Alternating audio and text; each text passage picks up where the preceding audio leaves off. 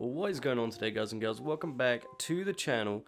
In today's video, I'm going to show you guys a couple of, let's say, tips and tricks on how to do some paint stuff. I've had some questions before where people have said, oh yeah, how did you do this and how did you do that? You know, sort of things I want to sort of clear up for everyone who's like got questions and everything like that. But yeah, we're gonna jump straight into this. Hopefully, it won't be a big one. But yeah, no, we're gonna jump straight into this. So we've got a quick thing right here. So we have a 240SX behind us here in a purple and a silver. So what we're going to do here is I'm going to show you guys how to do the different color things first, as that is also one of the questions that I have been asked recently, or like say in time and whatnot. So if you head over to the special colors, you can actually get these three colors right here.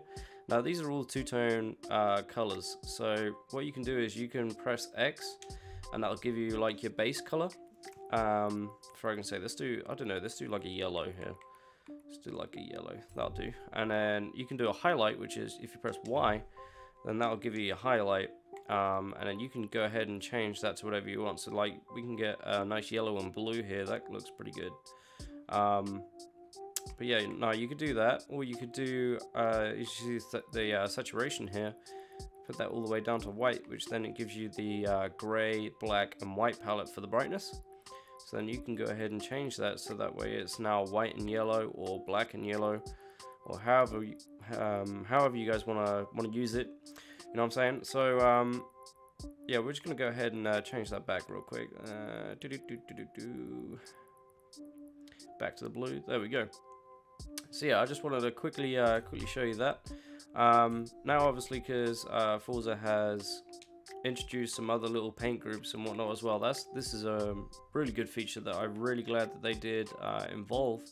So now we can change like obviously different colors of the rims and everything like that, but I'm sure you guys probably already know that if you have been playing Forza and looked at all the different paint options. That is in the advanced section. If you didn't know, just press the X button and then you can have a look at it like that. Yeah, no, moving on. We're gonna keep the blue and the yellow. I'm gonna go ahead and jump into the vinyl section now. All right, so now we're at the vinyl group section where you put all your your vinyl groups on the car. We're gonna go ahead and select a piece here. Let's go ahead and get a go ahead and get like a tear piece. That'll do. Where's that gone? There it is. Alright, we'll go ahead and grab this. This is pretty cool. Alright, so you got your sort of standard sort of piece that you can, you can move around, you can change the side, everything like that. You can, skew with it if you want to. Everything like that.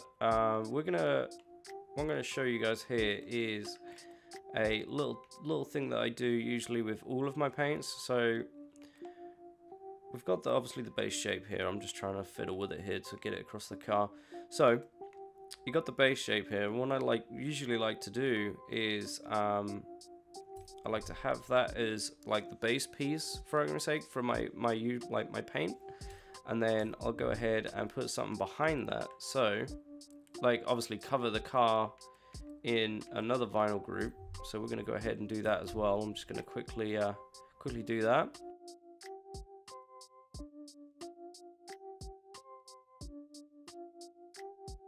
Alright, so now we've covered the car, we're going to go ahead and paste that on there, so that way that vinyl group is in front of this one. So now when you change the color of this, that'll be in front instead of behind it. So all of that sort of stuff is sort of like your beginner sort of stuff, that's the sort of stuff that you should already really know how to do. That's it's quite obvious. But this is what I'm going to get onto here. So we can now go ahead and change this thing into a masked layer. So as you can see there, it says create a mask layer, and now that cuts through the bottom piece into the main paintwork, which is what we did before, which is the yellow and blue. As you can see there on the screen, it now changed colors from both side to side, and that is one of the ways that you can do that. The old way of doing it was that you had to go around the entirety of the shape and cut out like little bits, and it was just crazy. Yeah, don't do that. It takes way too much time. This is so much easier. But now, moving on from that, you can now do other things. Like what I usually do is I then make a copy that. So You just click on it, change the position, you press Y to stamp it.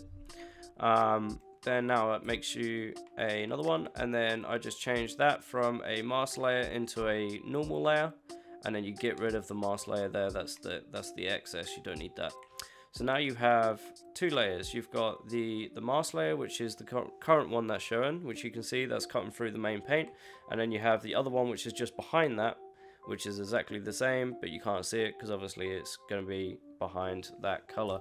But if we move this now, as you can see, that is actually coming out through the top. So that now makes that a lot better. It now makes it so you can see the actual shape itself. I've just done a quick 4 here, so that way you can see it all in its entirety. And that also, it sort of makes it so you know, it stands out a lot more. It stands out more than what it did with, just for argument's sake, that, you know, it sort of gets lost within the white. You can't really see it very well. But then if you add the main black, I've just put that in front of that. Hold on a second.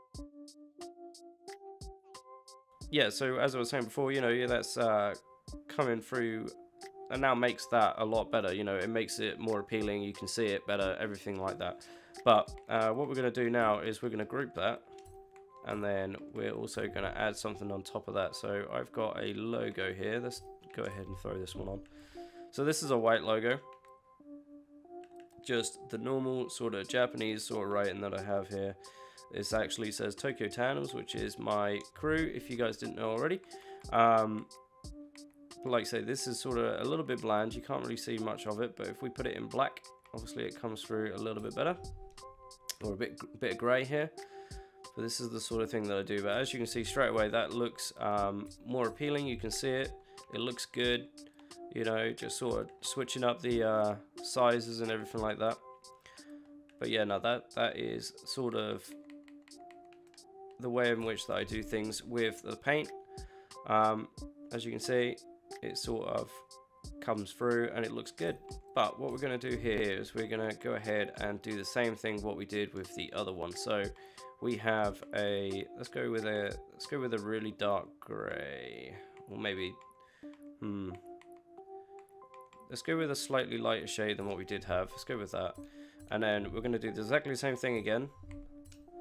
So we're going to stamp it and then change the color, and we're going to put this color to like so that color was just one below the white, and then we're going to have 2 sections to the left like so, and then we're going to go 2 sections to the right once again, and then back left, back up again. That then brings out the top piece, and then we're going to go down for 4, and then that'll bring out the bottom.